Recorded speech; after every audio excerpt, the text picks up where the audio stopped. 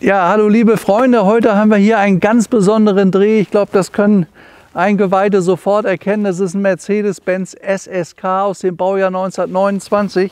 Also das ist für mich persönlich das größte Auto, was es gibt. Ihr wisst ja vielleicht, oder einige wissen das, ich hatte 7 Jahre so einen Wagen.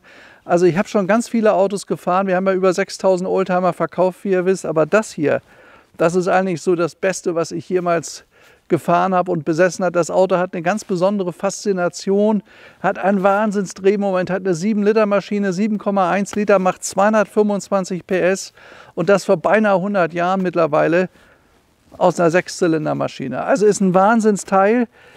Was der jetzt kann und welche Faszination das bringt, wenn man sowas fährt, das zeigen wir euch jetzt.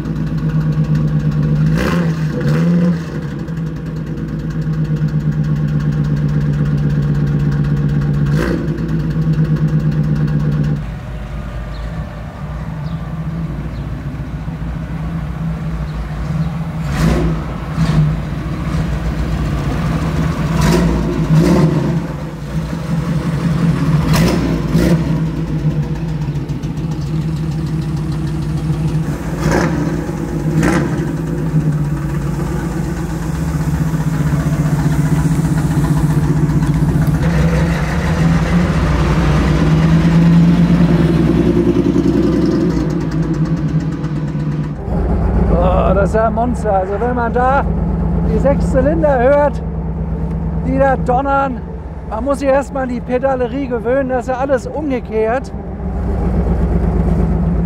Dieses wahnsinnige Drehmoment von dieser 7,1 Liter Maschine, ja, bremsen muss man beherzt zutreten, aber der klingt ja wie ein U-Boot-Motor, das ist ja Wahnsinn.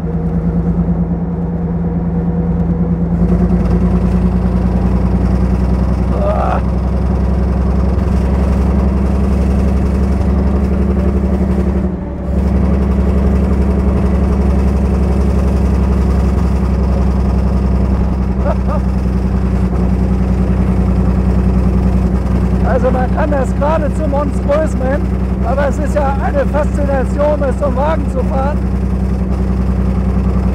Ja, fährt hier locker am 4. Gang hoch. Gar keine Probleme damit.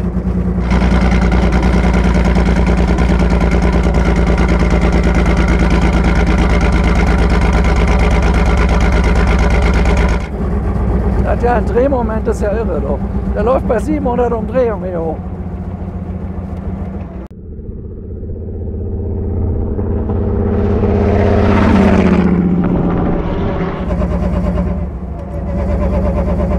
Ja, das dürfte so ziemlich einer der faszinierendsten Automobile überhaupt sein.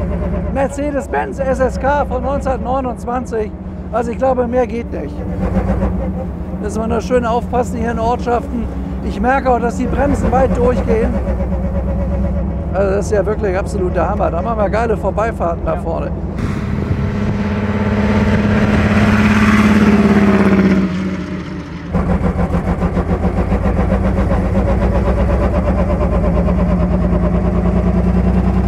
Er fährt sich wie eine Dampflokomotive noch.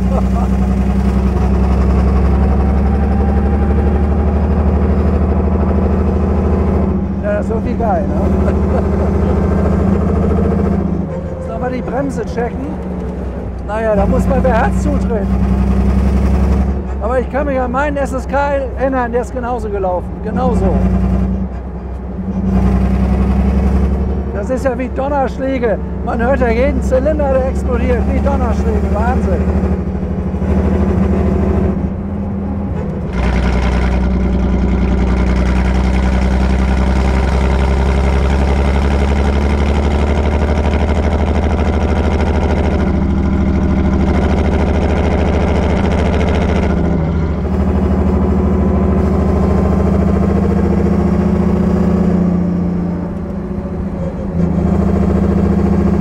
Wo fahren wir hin? Drehen auf der Kirche?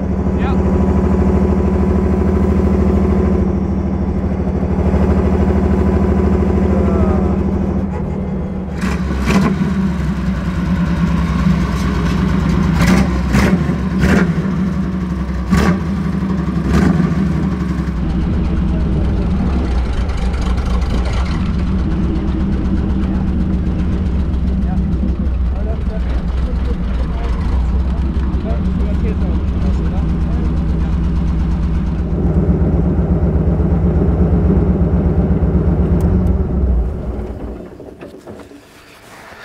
Ja, also auf jeden Fall ist das absolut spannend, was wir hier gerade gemacht haben. Mercedes SSK in voller Fahrt. Vielleicht mal zu so ein paar Zahlen.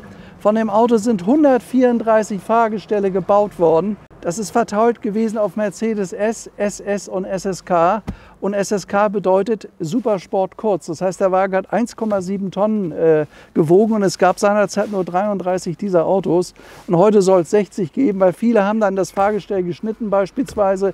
Oder es gibt auch eine ganze Menge Autos, die verloren sind, die sind im Krieg untergegangen und man hat dann halt eben die Autos neu gebaut und viele Originalteile. Auf jeden Fall ist dieses Fahrzeug, also jeder dieser Fahrzeuge, die eine Zulassung haben, wo man sagen kann, gebaut 1928, 1929, 1930, ist was Bedeutendes. Und diese Autos liegen selbstverständlich alle im Millionenbereich. Also mit diesen 1,7 Tonnen und 4 Trommelbremsen, wie ihr sehen könnt, Scheibenbremsen gab es damals noch keine, muss man übrigens sehr, sehr beherzt zutreten, ist der Wagen ca. 200 Stundenkilometer gewesen. Und man kann ungefähr sagen, das war die Formel 1 der 30er, der 20er Jahre. Also das ist ein Wagen, ich sag mal, das ist für mich Autofahren pur, weil es steht fest, man hat diesen wahnsinnigen Sound. Das ist natürlich ein Auto, was 30 Liter verbraucht, da hat hinten einen 120 Liter Tank. Und welchen Sound er hat, das hat er gerade gehört, der riecht auch so richtig nach Auto.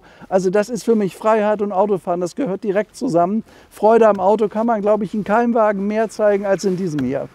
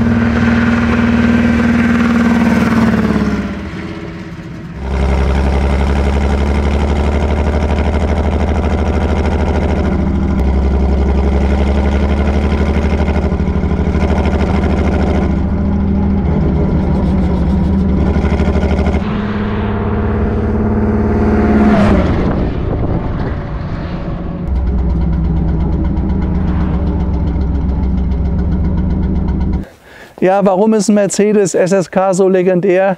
Schaut euch das mal an, der Wagen hat nicht nur eine wahnsinnige Optik, das Auto ist ja ein wirklich fantastischer Vorkriegsklassiker.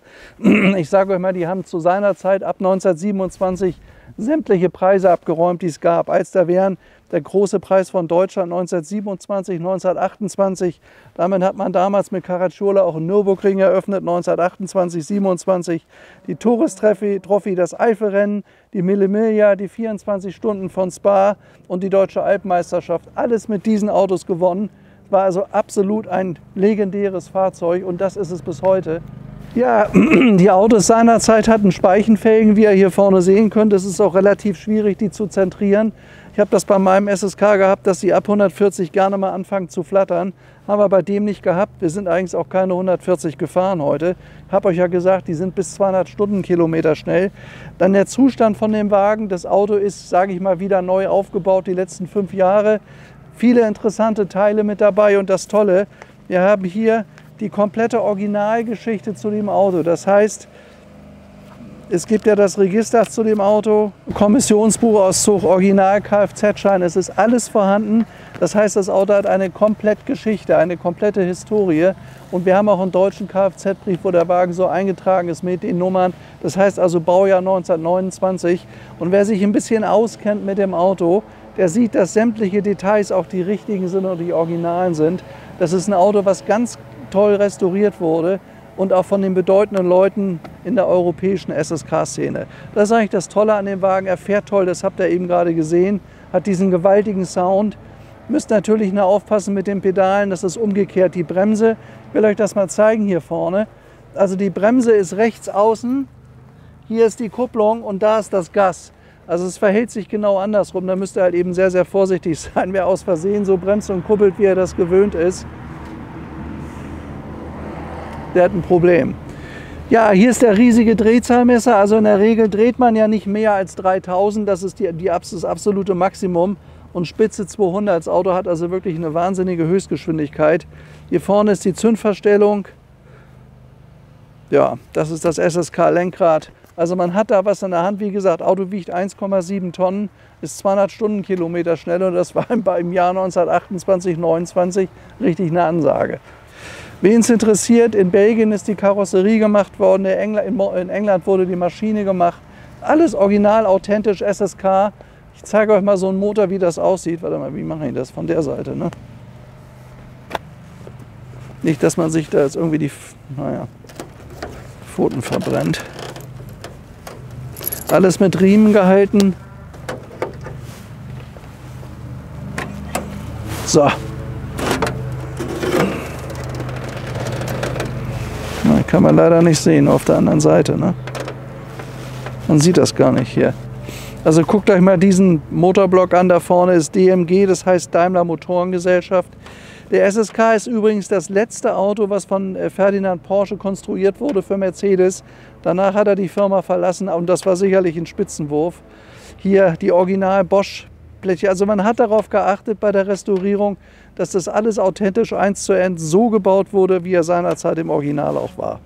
Wirklich ein tolles Auto, ist natürlich vieles neu dadurch auch und entsprechend zuverlässiger und im exzellenten Zustand. Mir sind 5 bzw. 6 originale SSK bekannt. Man spricht da von einem Wert von ungefähr 20 Millionen Euro. Bei unserem Auto, ich habe euch ja gesagt, da ist einiges, ja, wie sagt man, neu restauriert, neu aufgebaut, neu gebaut worden, weil es halt eben verloren war. So ein Auto kostet natürlich keine 20 Millionen, aber so ein Auto gibt es eben auch nicht für 1 Million. Das liegt schon einiges drüber, weil es ein riesiger Aufwand, so ein Auto wieder in den Zustand zu verbringen und vor allen Dingen dann, wenn man das hier alles so gemacht hat, wie es auch wirklich authentisch gewesen ist. So ist es gewesen und nicht anders. Wie toll das Auto fährt und läuft, das habt ihr ja eben gesehen und gehört. Hier sind auch die richtigen Reifen drauf, die gehören da drauf, keine anderen. Also man hat sich da bei der Restaurierung sehr, sehr viel Mühe gegeben und das Ergebnis ist einfach ein tolles Auto. Ja, das ist die andere Seite, wo die beiden Vergaser sitzen bei unserem SSK. Schaut euch das mal an. Das sind die Vergaser. Solche Vergaser alleine kosten 150.000 Euro. Das sind die richtigen, die da auch drauf gehören. Da ist dieser riesige Motorblock, dahinter verbergen sich 6 Zylinder. 7,1 Liter Hubraum sind das hier vorne, Mercedes-Benz, der Schriftzug. Da vorne ist der Elefantenkompressor, vorne links könnt ihr sehen. Normal schafft er 170 PS, mit einem gezogenen Kompressor dann 225 PS. Aber das haben wir heute gar nicht gemacht.